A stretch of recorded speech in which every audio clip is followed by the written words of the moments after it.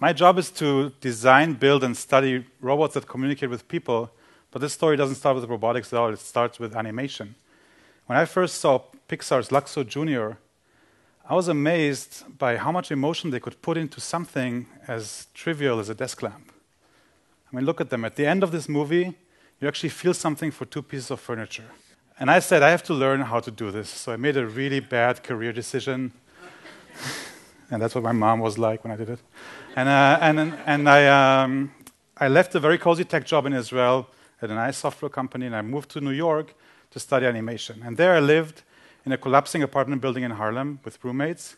I'm not using this phrase metaphorically. The ceiling actually collapsed one day in our living room. And whenever they did these news stories about building violations in New York, they would put the report in front of our building as kind of like a backdrop to show how bad things are. But anyway, during the day I went to school, and at nights I would sit and draw frame by frame of pencil animation. And I learned 2 surprising lessons. One of them was that when you want to arouse emotions, it doesn't matter so much how something looks, it's all in the motion. It's in the timing of how the thing moves. And the second was something one of our teachers told us. He actually did the weasel in Ice Age. And he said, if as an animator, you're not a director, you're an actor. So if you want to find the right motion for a character, don't think about it. Go use your body to find it. Stand in front of a mirror, act it out in front of a camera, whatever you need, and then put it back in your character. A year later, I found myself at MIT in the Robotic Life group. It was one of the first groups researching the relationships between humans and robots. And I still had this dream to make an actual physical Luxo Jr. lamp. But I found that robots didn't move at all in this engaging way that I was used to from my animation studies. Instead, they were all, how should I put it, they were all kind of robotic. And I thought, what if I took whatever I learned in animation school and used that to design my robotic desk lamp? So I went and designed frame by frame to try to make this robot as graceful and engaging as possible. And here, when you see the robot interacting with me on a desktop, and I'm actually redesigning the robot, so unbeknownst to itself, it's kind of digging its own grave by helping me. But I wanted it to be less of a mechanical structure giving me light, and more of a helpful, kind of quiet apprentice that's always there when you need it and doesn't really interfere.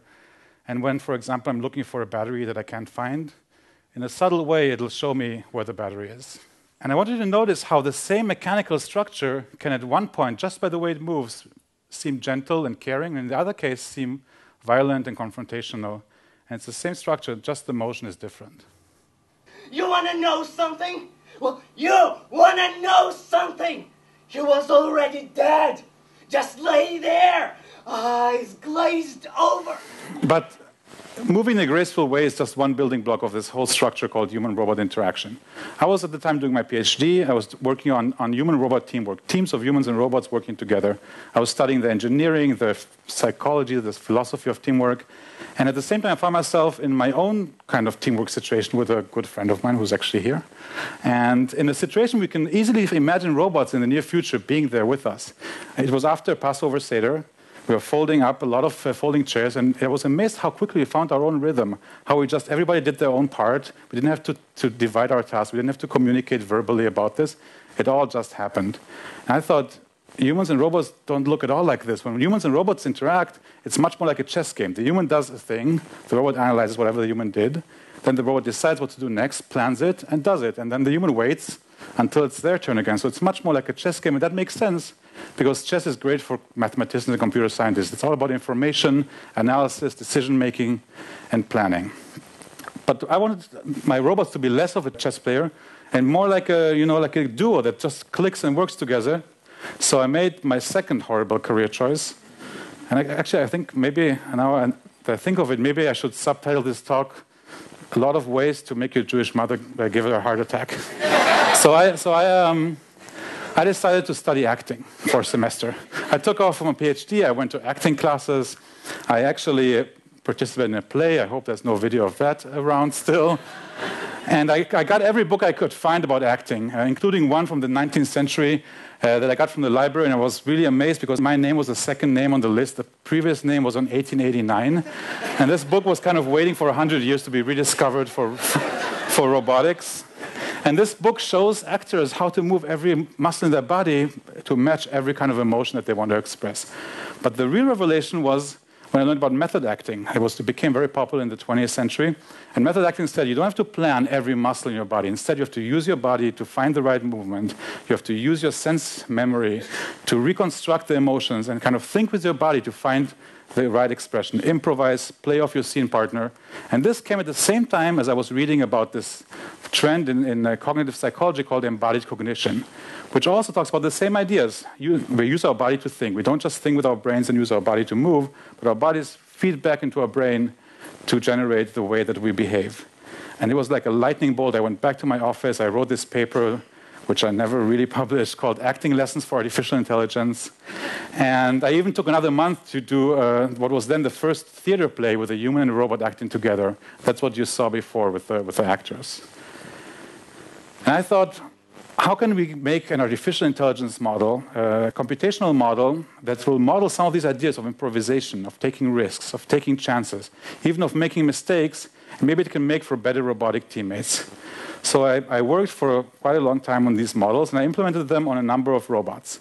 Here you can see a very early example with a robot trying to use this embodied artificial intelligence to try to match my movements as closely as possible. It's sort of like a game. And it's a little bit like what you might see actors do when they try to mirror each other to find the right synchrony between them.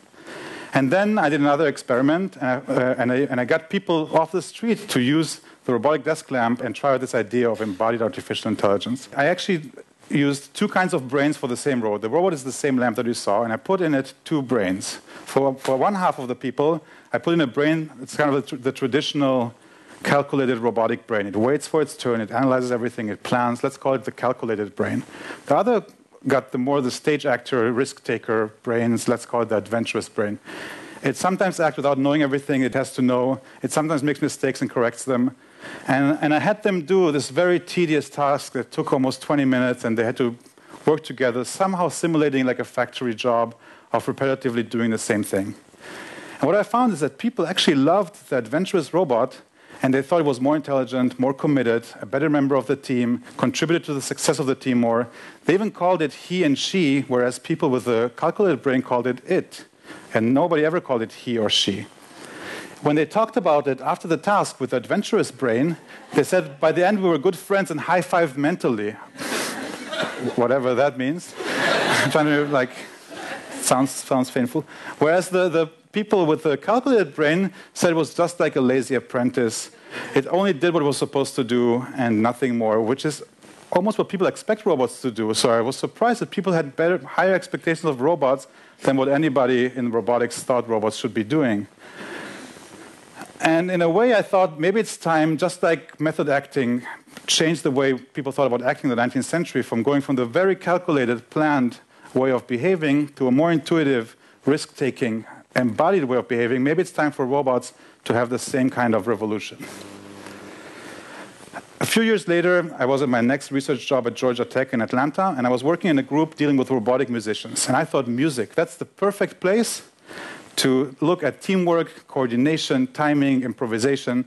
And we just got this robot playing marimba. Marimba, for everybody who was like me, it was this huge wooden xylophone. And when I was looking at this, I looked at other works in human-robot improvisation. Yes, there are other works in human-robot improvisation. And they were also a little bit like a chess game. The human would play, the robot would analyze what was played, would improvise their own part. So this is what musicians call a call and response interaction, and it also fits very well robots and artificial intelligence. But I thought if I use the same ideas I use in the theater play and in the teamwork studies, maybe I can make the robots jam together like a band. You know, everybody's riffing off each other, nobody's stopping it for a moment. And so I tried to do the same things this time with music, where the robot doesn't really know what it's about to play. It just sort of moves its body and uses opportunities to play, and does what my jazz teacher when I was 17 taught me. She said, when you improvise, sometimes you don't know what you're doing, and you're still doing it. And so I try to make a robot that doesn't actually know what it's doing, but it's still doing it.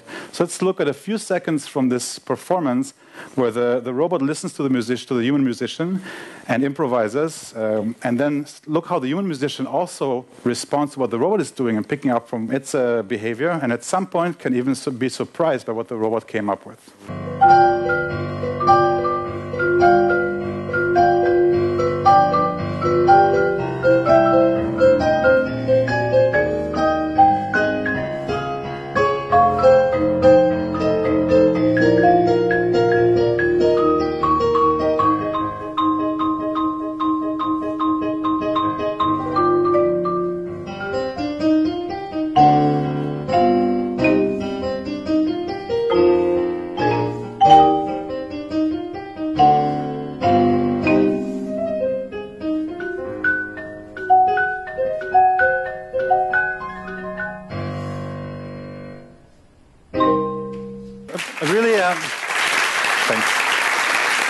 really, music, being a musician is not just about making notes. Otherwise, nobody would ever go see a live show. Musicians also communicate with their bodies, with other band members, with the audience. They use their bodies to express the music. And I thought, we already have a robot musician on stage. Why not make it be a full-fledged musician? And I started designing a socially expressive head for the robot. The head doesn't actually touch the marimba. It just expresses what the music is like. These are some napkin sketches from a bar in Atlanta that was dangerously located exactly halfway between my lab and my home. So I spent, I would say, on average 3 to 4 hours a day there. And I think.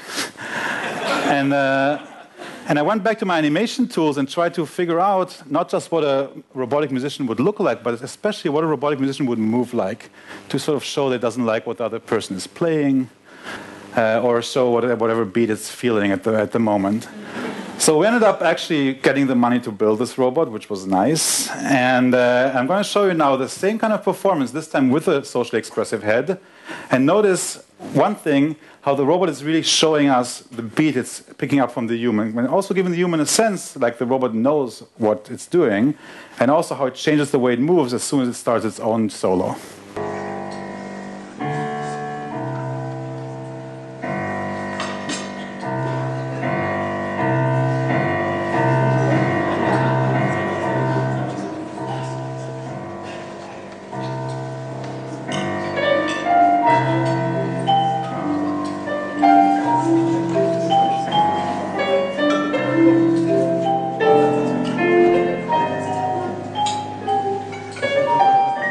And now look at the final chord of the piece again, and this time the robot communicates with its body when it's busy doing its own thing, and when it's ready to coordinate the final chord with me.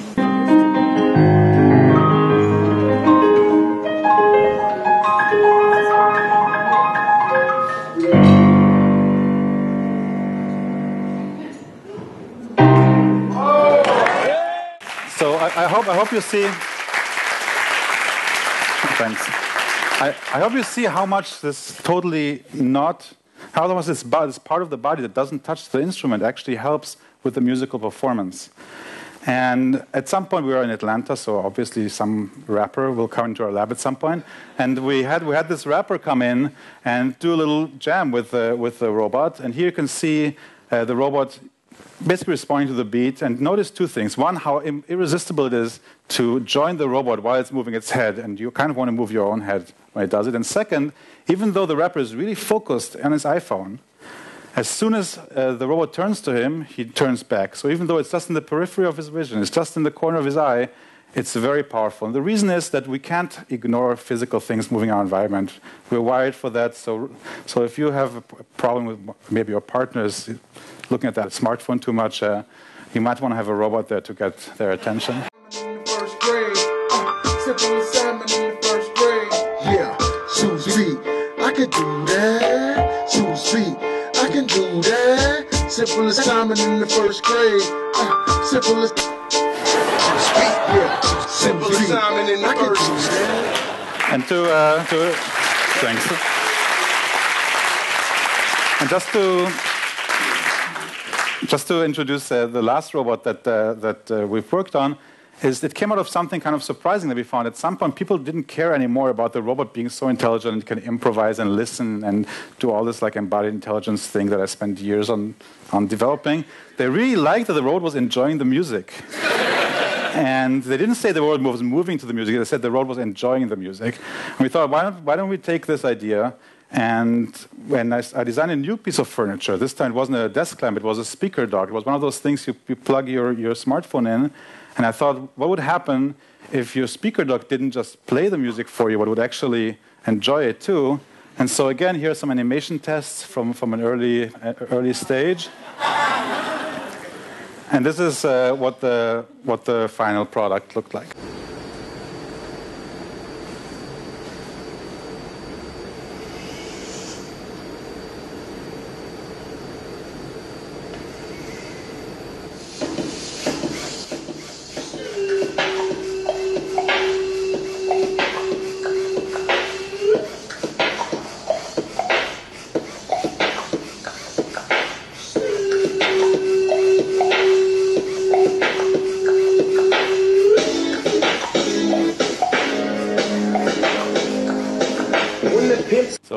lot of bobbing heads.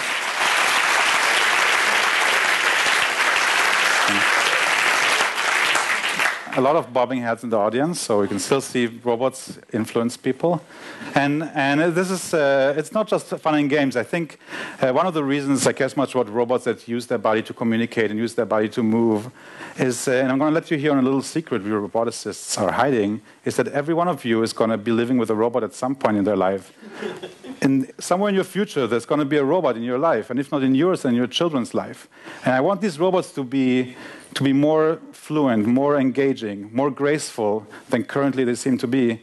And for that, I think that maybe robots need to be less like chess players and more like stage actors and more like musicians. Maybe they should be able to take chances and improvise, and maybe they should be able to anticipate what you're about to do, and maybe they even need to be able to make mistakes and correct them, because in the end, we are human. And maybe as humans, robots that are a little less than perfect are just perfect for us. Thank you.